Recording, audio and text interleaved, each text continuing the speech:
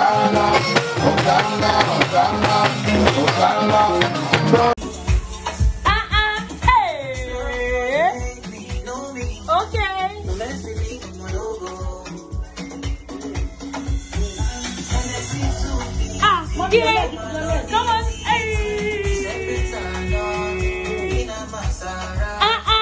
around for me now, baby girl. Eat choco. Who they breathe now? Come on, come on.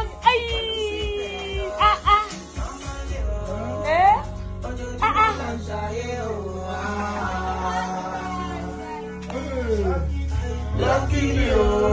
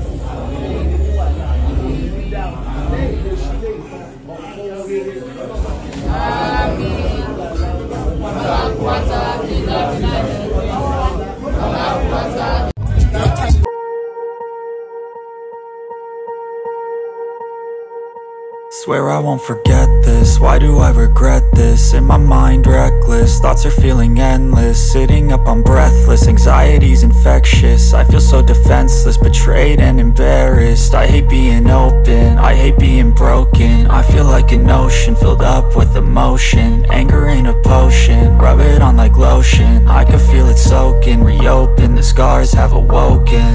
I can't move on till I let go. I feel so lost, never at home. Need to be strong, every breath hold. Cause I can't move on till I let go. I can't move on till I let go. I feel so lost, never at home. Need to be strong, every breath hold. Cause I can't move on till I let go.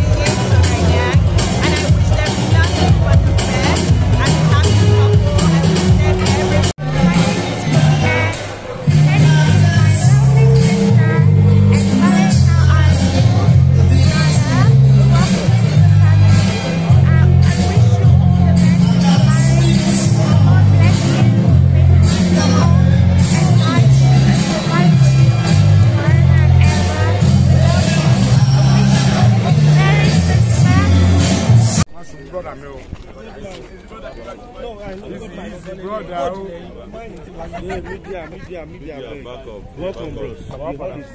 No, we want to check something. I was the one who wore green dress now. I'm part of it.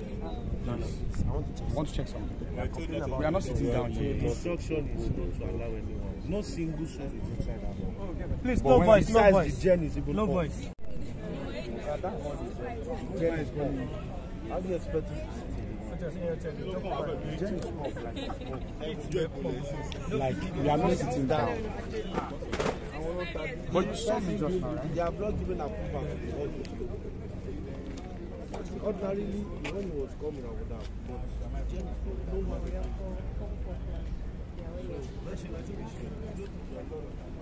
Because I lost the beginning.